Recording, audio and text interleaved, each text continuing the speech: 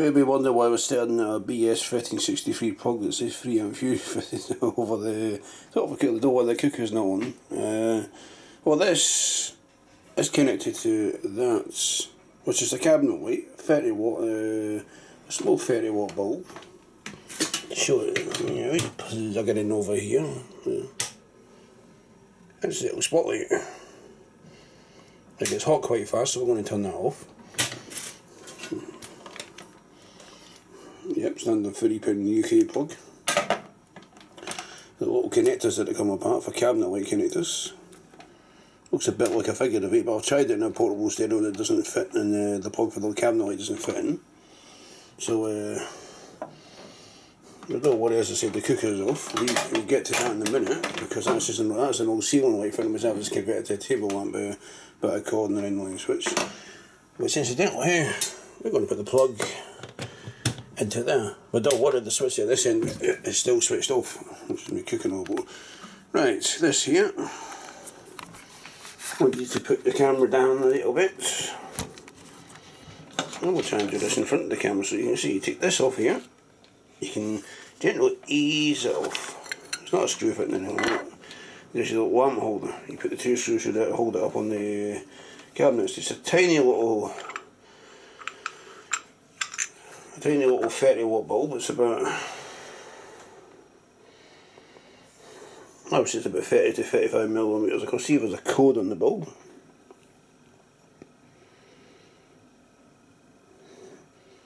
General Electric. I don't know if you can see that there or not. General Electric 240 volt, made in Hungary, 30 watts, J4. And it's an SES type lamp holder, so any SES light fitting will take that one.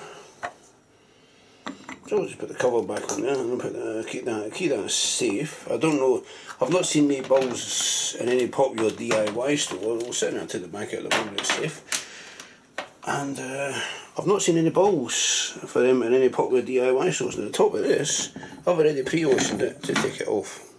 Like that. And we'll set that to the back. In fact, I'll set it somewhere where it's not where it's safe and it's not going to go flying all over the place. Right. First up, I'm going to show you. I hope that wasn't going pop inside the thing. No, I don't think so. There's bits of loose material in this bulb. This is a bulb on the base here. I don't know if you can actually see it here. I'll turn it slowly. It's made by a company called Pila or Pila.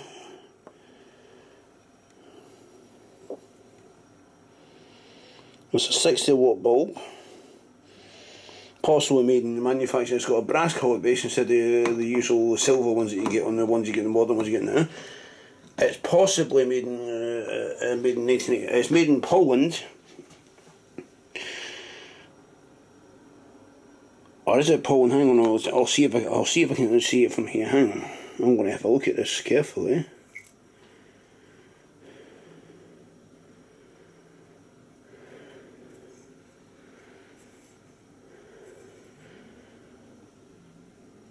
I think it's made in, I'm sure it's made in Poland. I haven't got the box and all that. I had a yellow one of these to somebody nicked it for the bedside lamp, and then the thing eventually failed.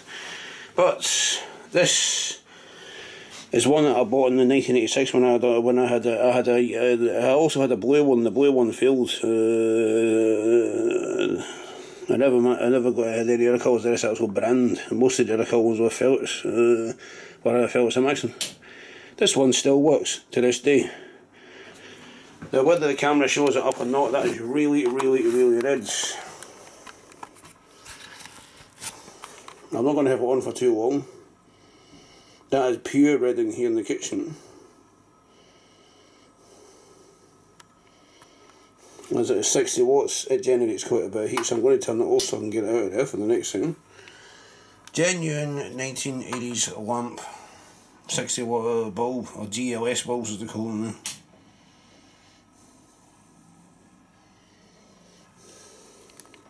There's a good steady red glow. The camera doesn't shows it more pink on the camera from what I'm seeing on the camera screen, because the camera actually shows more red with the red LEDs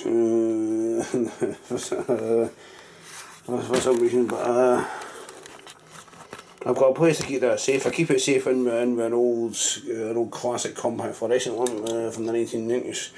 Which sits stood in a box, in a big box, so I've got tons of other light bulbs on the bring another day. Now this is something next I'm going to show you is, it should be about 1 watt to about maybe 1.5 watt on the most. It's a crucifix one, but maybe Friday the 13th, if Mark's coming up with this Friday, maybe I'll get rid of all evils. I've had this one on. The base of this one actually heats up. Now this is the bulb here. Pick the camera up again. Now this is the crucifix neon glow bulb. The base of it, the one of the 2 terminals on the base actually heats up. I think it's that one there because that's got all the solder marks on it. Solder's marked on that a little bit. Or solder as they call it in America and Canada. If you look carefully, the 2 plates don't touch.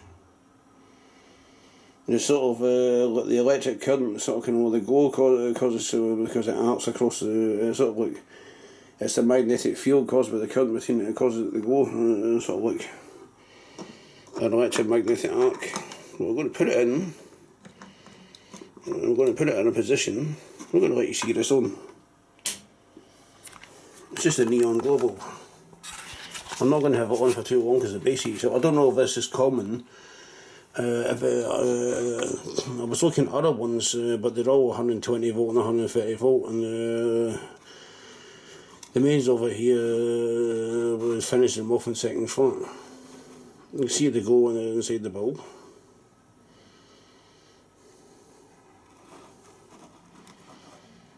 It's also got the figure of Christ on the cross as well. It's actually a sort of religious article, maybe I'll keep the bad spirits away for the team going, yeah, it's just superstition. Now, it lights up well, and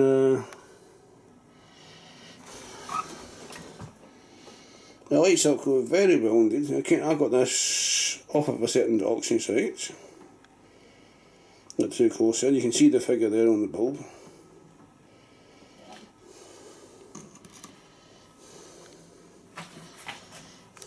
I was looking for some of the globe type ones with the spirals in them, but it doesn't get really hot. It doesn't even heat up. It's more the basic heats up, so that's why I'm going to turn it off.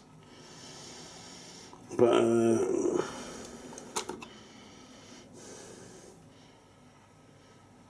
the base of the bulb is hot. I'm not going to touch that because it's not so much the base; it's also the terminals.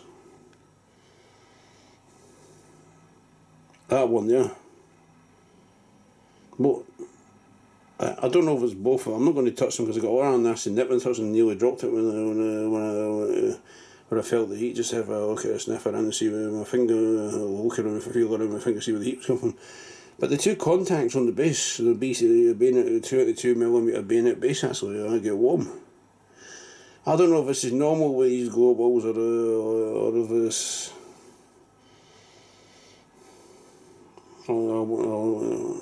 Or if it's a type of lamp holder reason or whatever it is, but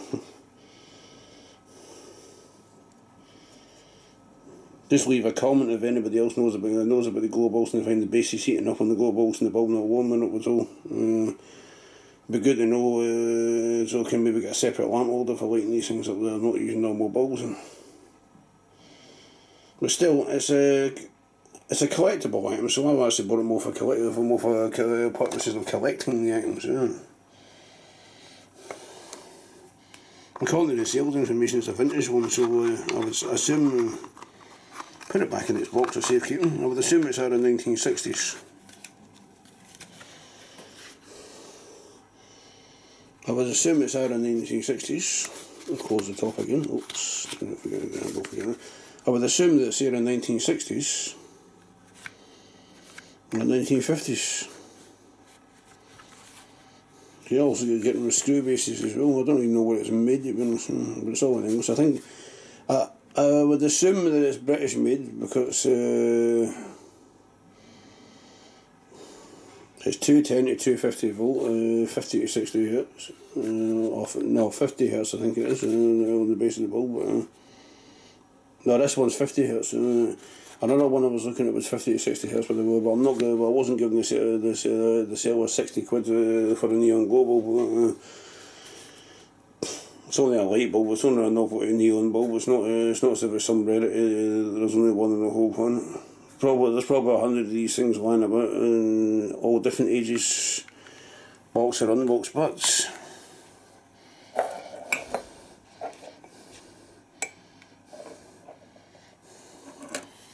There's what I was illuminating in my lantern holder today.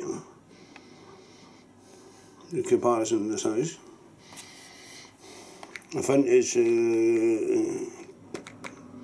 neon crucifix glo-bulb and Pila 60 watts red, what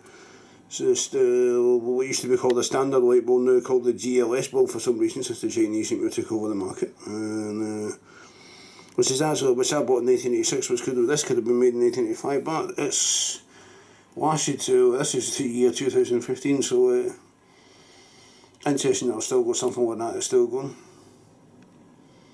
Lasted longer than the CFLs I've ever bought. And that there is a little cabinet light.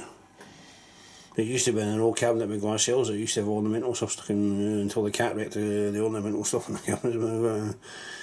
Well, the cat is now resting in peace, or in pieces, whichever happened after the vet had to put the cat down for cat flu, but a couple of years ago. So, and the cat was 19 years old. But so that's all for this video, and many thanks to you taking the time for watching. I will be uploading more stuff. I'm a bit restricted in what I can do this now because of mobile broadband, but I'm getting the fixed line BT broadband, or I'm getting EE broadband put in, so I'll have unlimited capabilities back again soon, so stay tuned as there will be more. And don't worry, the cooker isn't on. I wouldn't be able to do that if these things were on, because they take about an hour, take a good 3/4.